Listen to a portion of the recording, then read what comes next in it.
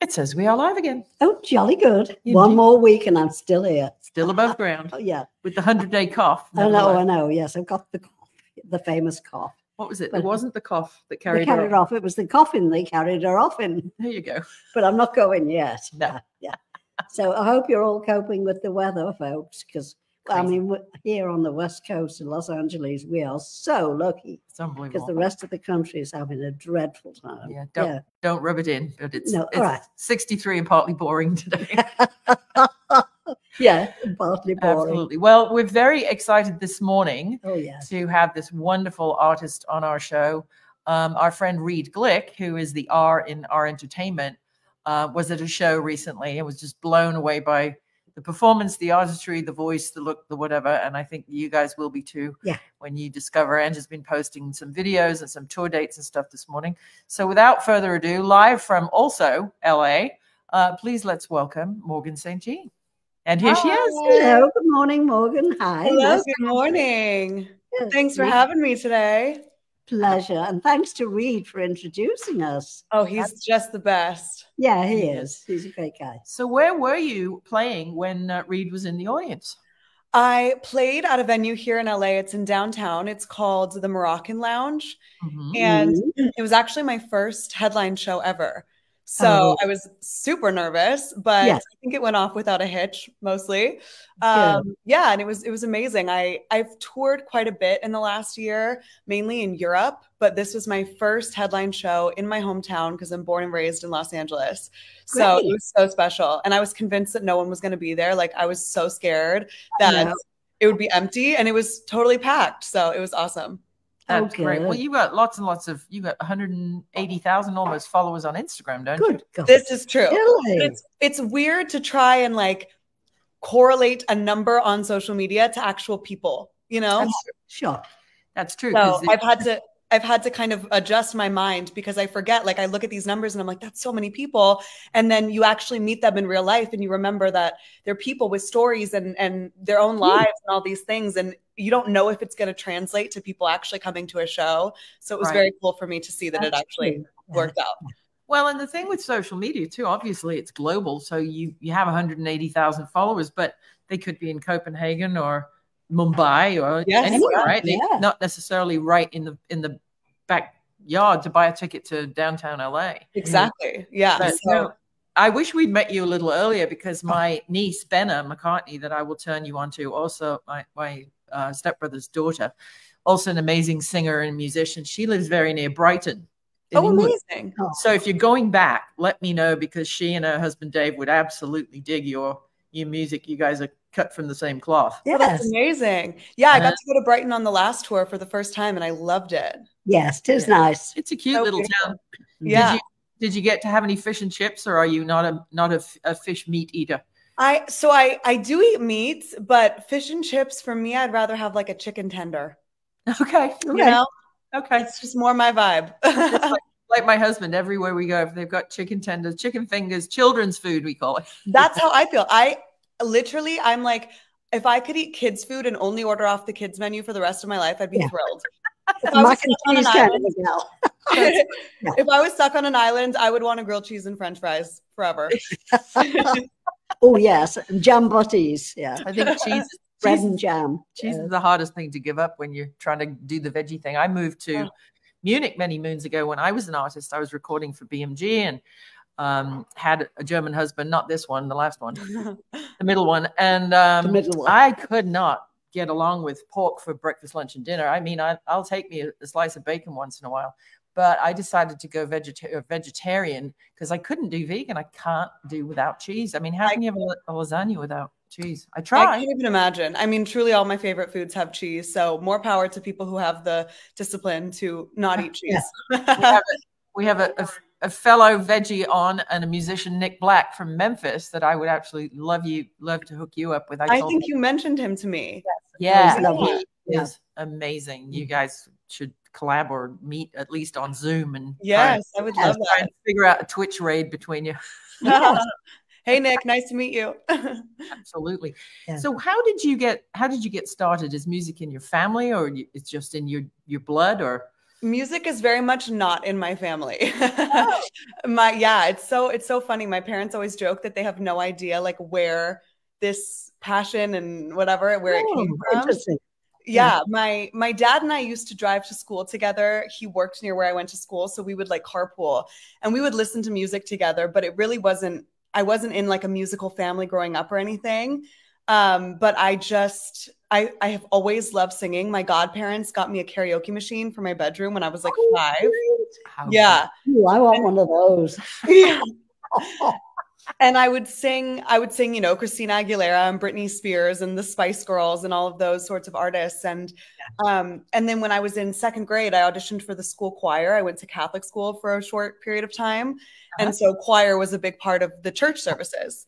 Sure. And I auditioned and I got into the choir and I started doing the rehearsals and everything. And then a few weeks into rehearsal, the director pulled me aside and he was like, "Hey, is your mom picking you up from school today?"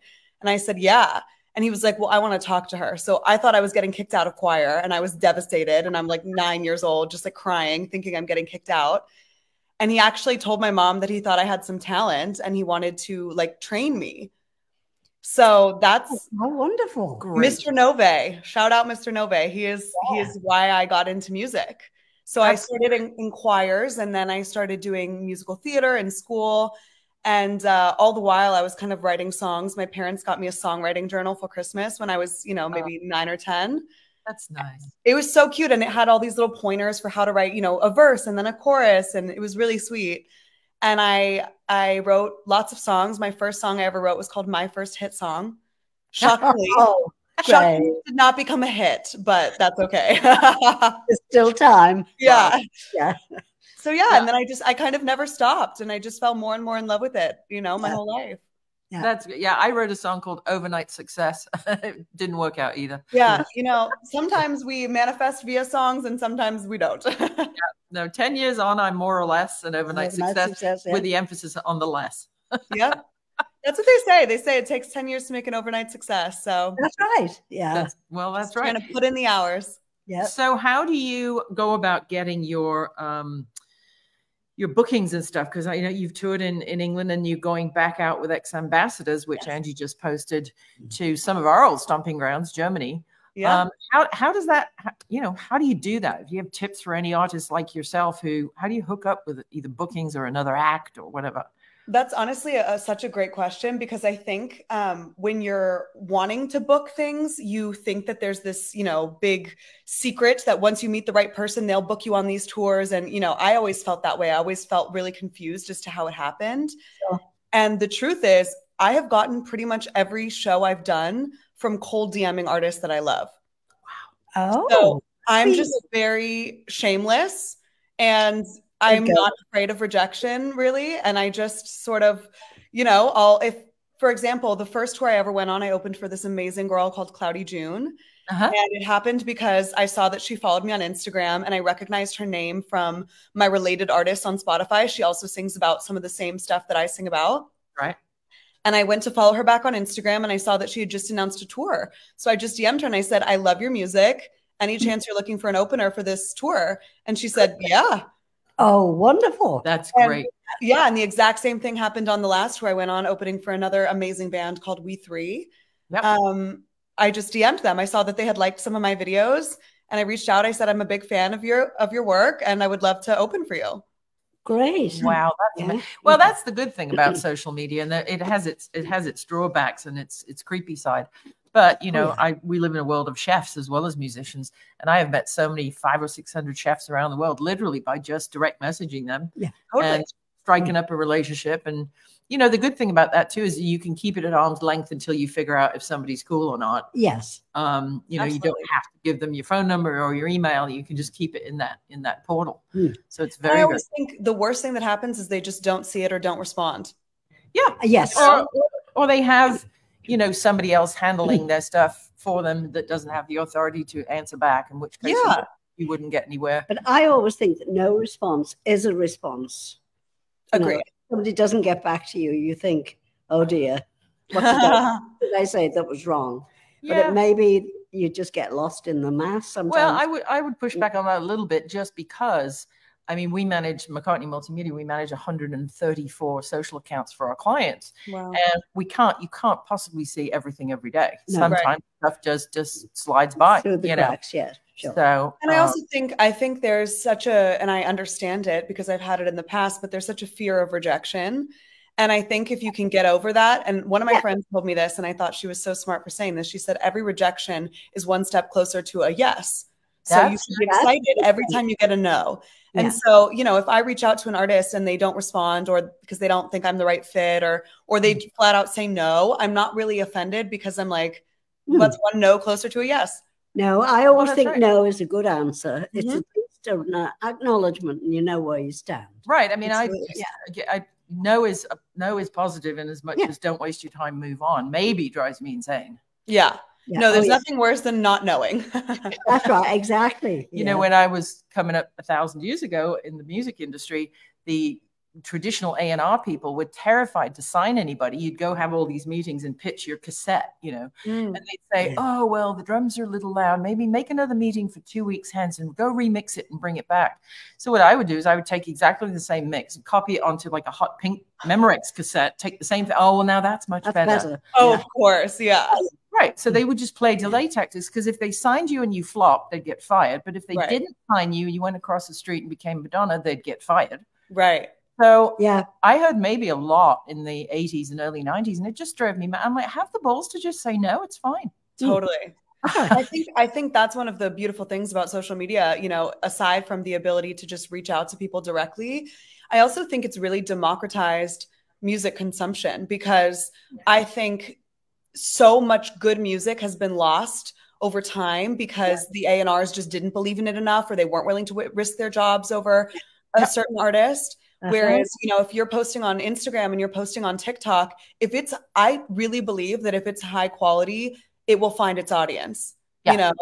And so I think that's one of the best things about social media, is that it's kind of taken the power away from those, I like to call them the dudes in suits, you know, from being able to. You've got a great attitude. I really do, Morgan. You're on the right track. No, absolutely. All the crowd are absolutely agreeing with you. Yeah, because again, it's like opinion. It's like, it's like assholes. Everybody's got one. That's right. Yeah, that's absolutely right. Did I say that in my out loud voice? I'm sorry. But it's like, again, back to chef world, you know, you are down to one palette of one person who is a food critic or a food writer or a blogger or a journalist, or even worse, a Michelin star inspector. And if they don't like an ingredient, or if they're allergic to something, you're just not going to get the accolade, because it's in the hands of one person. Right. Right. Well, and that's the thing about art, food, all of those things, is it's so subjective.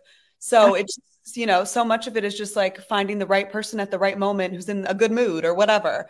And so I think if we can take advantage of social media as artists, it just opens us up to such a bigger world of people who might really resonate with what we're saying. Yeah, that's right. Well, and I think too, your message of your new single that's coming out, about mental health, you know, again, I'm not a huge Swiftie. I wouldn't pay $10,000 but what she's been able to do through her lyrics and her writing is reach a generation of especially women, which is, I think, what you're particularly amazing at. Is, you know, just formerly as a lyricist, I listened to your music all weekend, and I was like, wow, Morgan's got it going on, because you're telling your personal opinion and story without shoving it in somebody's face, but so many people are latching onto it. Like when your audience sings along with you, what does that feel like? I mean, honestly, it's almost impossible to describe. It's something that, like, as an artist and as an aspiring artist, I always dreamt of, but I don't think you really understand how deeply connected you feel to these people that you just met. Maybe you don't even speak the same language as them, and you're across the world, and you're just relating over this thing. And like you said, it's so crazy, because I'm writing my personal stories, but then somehow they're resonating with hundreds and thousands of people. Right. And one of my favorite quotes is by Maya Angelou. And she had a quote that said, all great artists draw from the same resource, the human heart, which shows us that we are more alike than we are unalike. And I always love that, because it's like, I always tell people, if you want to be an artist, the best thing you can do is be as authentic and vulnerable as you can be, because the chances are that somebody else is going to relate to that. Exactly. Yes, you can't be just 1 in 8 billion people. It's an impossibility when it comes to emotions and mental health and all of those things. There is a kindred spirit out there for you, and probably hundreds of thousands of them. Yes, right. And I think what's so cool for me is that I have just been able to find this community of people that they're so amazing. They're such good people, and they make me feel so supported and seen. And it just inspires me to write more and more music about my most vulnerable feelings, because they've received me in just the most supportive, like beautiful way. Yes. Well, one of the lyrics that just, I mean, it touched me, but then I played it back again to make sure I'd heard it right. It kind of made me smile, it made me giggle, was luck be a lady, but karma's a bitch. I'm paraphrasing. Yes. And so immediately I wrote to Morgan and said, "Oh my God, that's the best T-shirt ever. Luck be a lady." I gotta do it. I'm on the back. Yeah. And then, you know, the guy or the girl or whatever is checking you out. And then they, of course, they always turn around to check out your bum. Yeah. Say, what's that look like? And then it's just going to say, "Karma's a bitch." So it's so true. Make one, make one in XXL and I'll get one. You got it. But again, you know, you can reach people nowadays with things like merchandise on demand. So you're not chopping down forests and trees and making T-shirts that will never sell. Yeah. That's the beauty of things like Printful and Squarespace, is that, you know, you can come up with an idea, and if somebody buys a T-shirt, they'll print one. Yeah, absolutely. It's amazing. And the other thing that's so cool that I've seen is, you know, related to merch stuff, is fans creating their own merch, essentially. You know, I went to a show in Munich, and I was walking into the venue, and some of these amazing girls had made stickers with my lyrics on them, and then they had QR codes that went to my music, and they were posting them all over Germany. Oh, how great. How wonderful. That's wonderful. Just completely on their own accord. And then they gave me a bunch to take home with me. And so then when I played my headline show in LA, I gave them to a bunch of people at the show. Yeah, that's absolutely. Fantastic. Yeah, we love QR codes. We use them for absolutely everything. They're amazing. And now, ever since COVID, everyone knows how to use them. That's every right. menu and, you know, everything was on a QR code. We started a QR code concern about 12 or 15 years ago now for real estate. So it was called Connect Code. We wound up folding it into Remax, sold it to them. But it was, instead of having, again, unfriendly paper flyers outside a house for sale or a house for rent, you just scan the code and then you go to the virtual tour of the house on YouTube. And we literally had to drag kicking and screaming people, well, what's a QR code? Quick response. Well, what does it do? You know, I mean, so now I think probably the only good thing to come out of the pandemic is everybody knows how to use QR codes, because we all wanted food. Yeah, exactly. Exactly. It's absolutely mad. Silver lining. That's right. Yeah. So how did your family feel about you wanting a musical career? Did they support you or oppose it, or think, oh, buying a notebook is one thing. Buying you a 5-year-old a karaoke machine is one thing, but fully behind you is something else, right? Yeah. I'm honestly so lucky. I really, really have the most incredible family. Like, my parents come on tour with me. My mom literally plans my tours for me. My dad drives my van.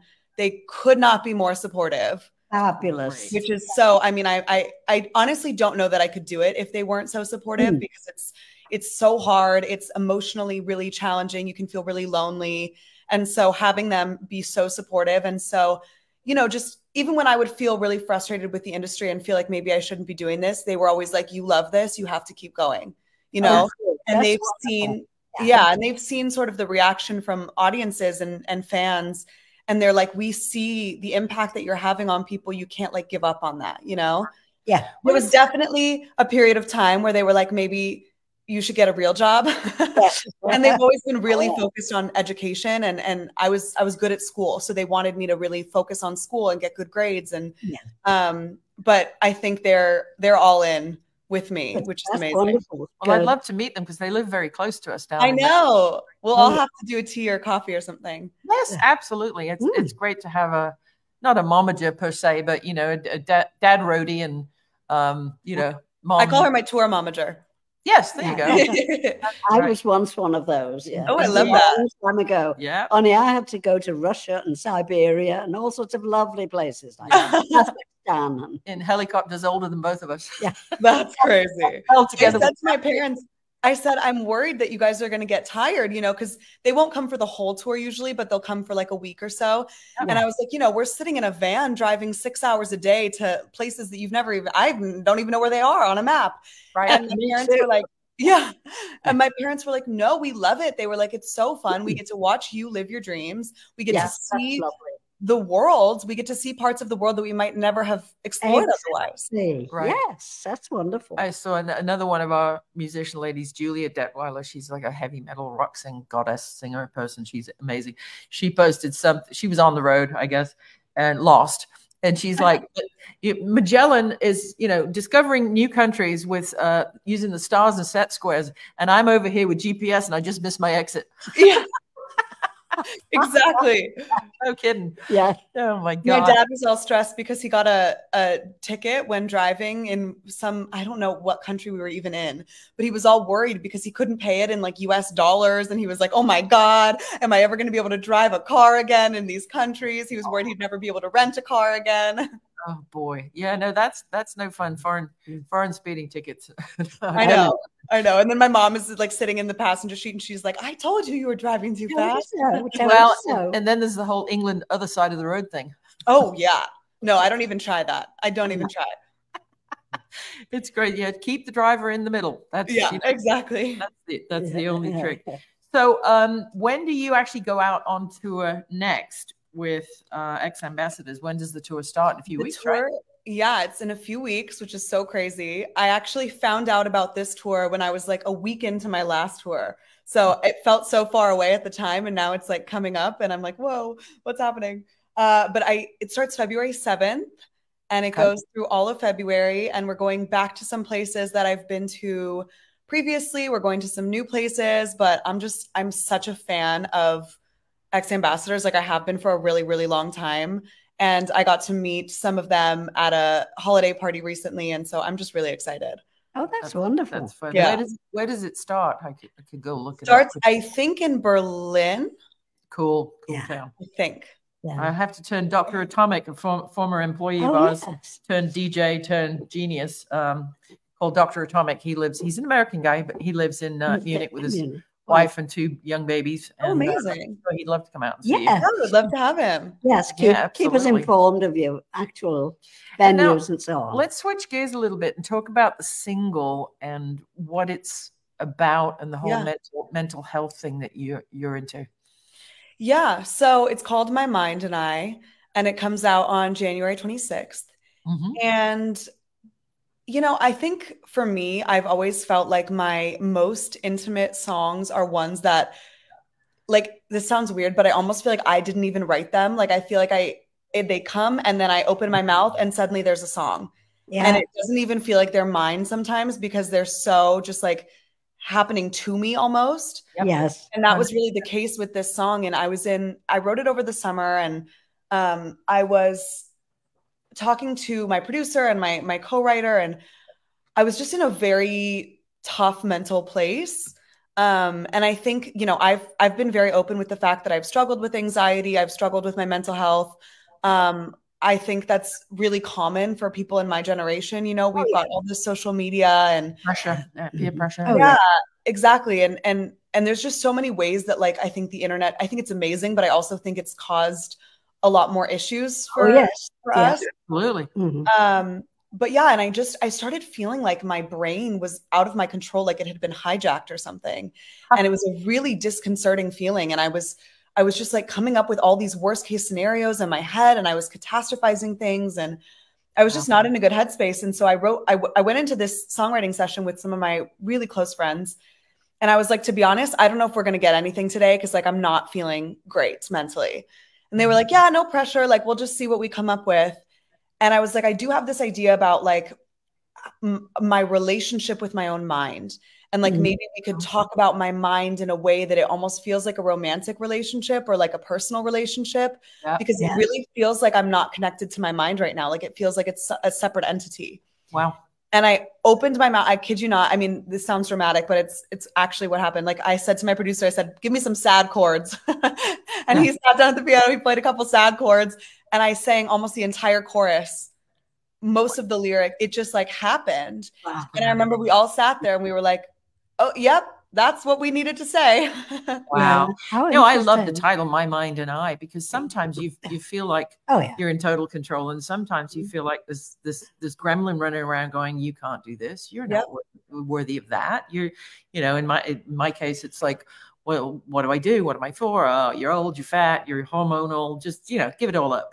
And I have conversations. I have meetings with myself. Sometimes I fire myself. But I re-hire her, so she's back. Yeah, I totally get it. Like, you know, we automatically think that we're all, the hip bone's connected to the knee bone and it's all one piece. But, you know, depending upon the social environment or your finances or your health or other people that you're worried about, shit happens. And that's what I love about your music, is that you have really tapped into what's happening to your audience, because it's happening to you. It's happening to everyone, I think. And that's, I mean, that's the thing that's so crazy to see, is like when I release these songs that feel so personal, to just see that they resonate. They do resonate, and it's so crazy. And so I hope that, you know, this song it's a little sad in the sense of, it's sad to think that your relationship with your own brain maybe could be kind of messed up. But at the same time, the last line of the chorus is, we're fighting to stay, won't walk away, because this is for life. Because at the end of the day, it's like the longest relationship you'll ever have is the relationship you have with yourself. Exactly. You can't give up on it. You have to keep fighting for it, and you have to keep trying to strengthen it and make it better. Yeah. Diana's asking, can we hear the lyrics? You can pre-save it. Diana, the link is in the chat at the bottom. And I think you're going to put the pre-save link on your website. Yes, I need to do that. Right. It's all on my social medias as well. But it's on all of her socials. You can pre-save it here. It's coming up now at orcd.co, and the title is / My Mind and I. So there you go. And it's definitely worth a pre-save. But so now to your visuals, how on earth do you, I mean, obviously you have a great team of collaborators and friends and whatever. Some of your videos are just absolutely stunning in their simplicity. Oh, thank you. How do you, what's the process for you, like as a visual artist, coming up with, obviously, it's honestly one of my favorite parts of making music, because I just think they go together. Like, it's so important, you know, the visual representation of a song is so important. And the simplicity, to be completely honest, a lot of it comes from the fact that I'm balling on a budget, you know, so you have to make the most of your resources. There's another song title, Ballin' on a Budget. Yeah, exactly. But so, like, for example, my song Skin and Bones, which is about just sexuality and like love, and kind of loving in a way that's boundaryless, and not feeling the need to label yourself, and not feeling the need to define yourself, and just being like, I love people for people. And I had a vision in my head of what I wanted that video to look like. And I wanted to start with this kind of glam, fancy version of me that's like the pop star version of me, you know, and I'm in this like fabulous dress and whatever. I'm all done up and made up and red lips, whatever. And then slowly but surely, I start like peeling off all of the layers. And, you know, it's really just meant to represent kind of the masks that we wear, and how we're all so beautiful and lovable and worthy of love without all of that. And then simultaneously, we're showing clips of various relationships, and these were all just friends and family who were willing to show up for me and be on set, and it was so fun. You know, my little brother was there with his girlfriend, and one of my managers was there with her girlfriend. It was just so special, and it made me really proud to see all of the love that I have in my life and the people in my life, and it was just amazing. No, I mean, and I just, one of the videos that struck me very early on, and before you were born even, was the late great Sinead O'Connor. It was just her face and her singing, and your video with the mannequins. I didn't even notice in the beginning that you were the one in the center, and then all of a sudden you start moving. It's just such a stark reality, and then it makes perfect sense with the song and with the lyrics and with the space. So it's, I think, thank God that music videos are one of the things that have survived about the music industry. I mean, MTV isn't what it was, but we're all walking around with little TV screens in our hands, you know? That's right. So no, I was just curious as to how you came, but if it was from budget constraints, keep going that way. Don't, you know, I think it's a fun challenge to think of, okay, I don't have a big budget like, you know, Dua Lipa or Miley Cyrus would have, but how can I really show this story visually within the constraints that I have? Yes. And I felt like with Not All Men, that video that you're referencing with the mannequins, you know, it would have been amazing to get 500 women to show up and to be able to do that, but I couldn't do that. So how do I represent the impact of something like sexual assault, which is what the song is about, and the percentage of women who go through that without being able to have, it was also just post COVID. So I couldn't have a big set of people. And I remember thinking I could have this army of mannequins to show the sheer number. And at the end, it goes to like a green screen of just like hundreds and hundreds of mannequins. And it just is meant to represent the fact that it impacts all of us. And then as I was working with this idea of mannequins, I also thought at the same time, that's showing exactly what we're supposed to be. In society, they want women to be little robots who don't have feelings and don't show too much skin and don't do this and don't do that. And you've got the perfect body, but you're not showing it off too much. But if you're too skinny, that's a problem. If you're too fat, that's a problem. If you're too old, if you're too, whatever it is. And I remember thinking these mannequins are actually such a great representation of like, and so that's why at the beginning, I'm sort of posed like a mannequin because I'm trying to be what society wants me to be. And then you realize that even if you are exactly what society wants you to be, you're still a woman and you still go through this stuff. I have a book that I'll loan you when we meet. It's by a dear friend of ours. He's an absolute brilliant mind. He's a Greek man now living in London, Antonis Karidis. I think Karen Glosman knows him. And it's called Icons. And he travels around the world. He was the very first person into 360-degree photography. He designed a camera the size of a Coke can with like, it's like a fly's eye with all these lenses all over it. And we used it on the finale of American Idol with Lady Gaga and So You Think You Can Dance, whatever. Wow.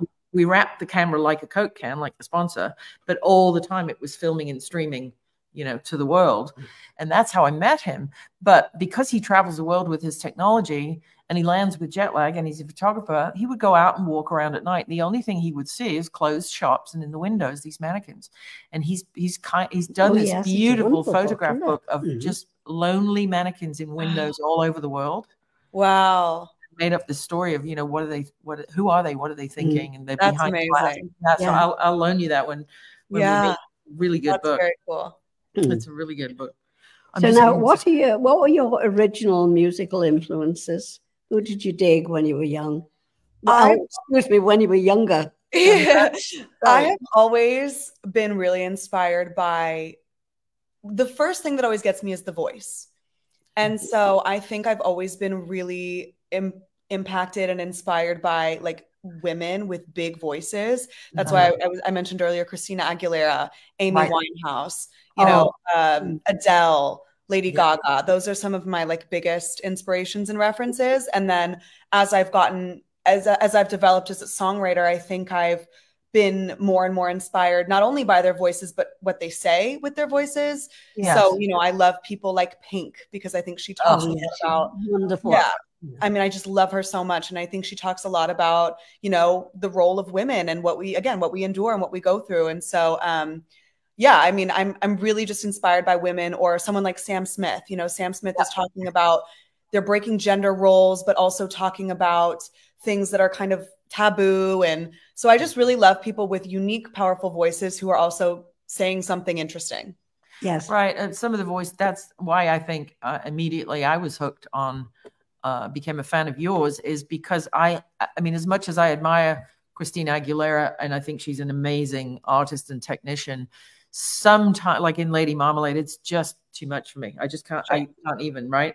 But when I was growing up, artists that you probably don't even know or remember, women's voices that I loved were Karen Carpenter, the drummer from the Carpenters, and Murray, she sang a song called Snowbird. She was a Canadian singer, because they sang it with almost like when you hit a triangle, there's that pure note and the timbre, and then it goes on, it resonates, and then it ends, but it leaves you with something. It's not all this, you know, and that's what I love about your voice, is that you get in there and you say what you have to say, and you can feel kind of like this velvety passion that comes out. So I can't describe it any other way. But I'm sure you have the talent to do all those triplets and whatever, but you don't. I don't know. Oh, I don't know. You don't overuse it, because sometimes with a lot of these, these old productions, Whitney Houston could sing gospel. She was, to me, one of the best singers ever. But the producers wanted her to put all these frills and trills everywhere. And I think sometimes the message gets lost. And with your kind of music, the message is just as important as the voice and the production. Yeah. Well, I think Whitney Houston is such a fantastic example too of she had such an ability to control her voice. So she could be so intentional with the way that she's saying every single word. And and everyone knew she could do the big riffs and the huge notes that no one else in the world could do. But she would save it for the exact moment that she wanted in order to have the most impact. And she would start really light and like, I mean, I don't know anybody who has the control to be able to sing the way that she sang, you know? And I think actually Billie Eilish is a really interesting example of this. Oh, yes, yes.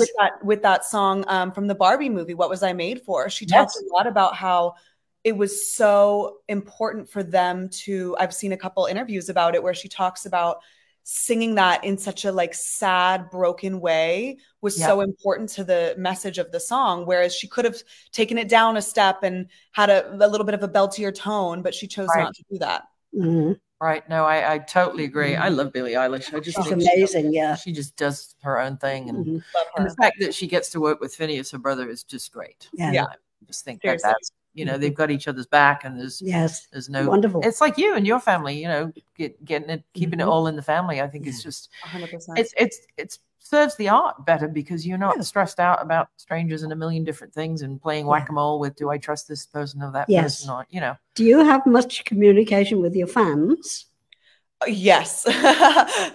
I respond to every message I get pretty much. And I that's like a big priority for me, because I want to have a really intimate relationship with them. And I'm so lucky that, I have people who will travel to come see me perform live, or people who have gotten my lyrics tattooed on their bodies. And I don't take that lightly at all. And so for me, if they're going through something and they want to reach out to me, I want to always try to give them the best advice that I can. And that's nice. Yes. Wow. Yeah. And I just always want to be in contact with them, because again, like you said, first of all, they really dictate, I think, what I'm writing about, because I want to write songs that they love, but also we're going through the same stuff. Yeah. No, absolutely.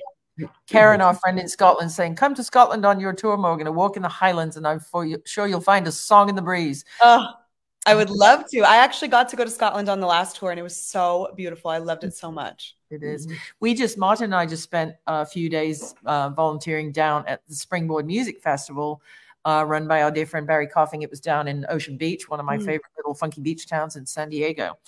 And there was Martin and I gave a panel on AI in the music industry and how musicians can leverage AI and not let it overtake them, all of the tools that you can use. And there was a very interesting young artist there that I will be happy to introduce you to. Her name is Mellow B, and she's created her own Mellowverse on Roblox, and she's selling music NFTs, and she has levels of membership: bronze, silver, gold, platinum, and she's got the whole plan worked out, and she's willing to share it with the world. It sounds like you have enough fans that some music NFTs, like if you own, it's $100 to buy one of her tracks, and then you get you get a package of stickers, and you get a t-shirt, and then once a month she does a Zoom with those NFT holders. And then if you buy 10 for $1,000, then you go up to the next level and the next level. And then the platinum level, if you buy $2,000 worth of her music via these digital releases, you and a friend get to go see any of her shows anywhere she's playing anywhere in the world for free. She just puts you on the list. So I think, that's to the generation of people that you're talking to who all live on their mobile phones. I think NFTs are making a comeback. So I'd love to talk to you about, how to hook you up with her, because she's just I would love to. Incredible stuff. It's you have a big enough fan base, and they're young enough that I think they would definitely get it. And then you become part of a collectors club.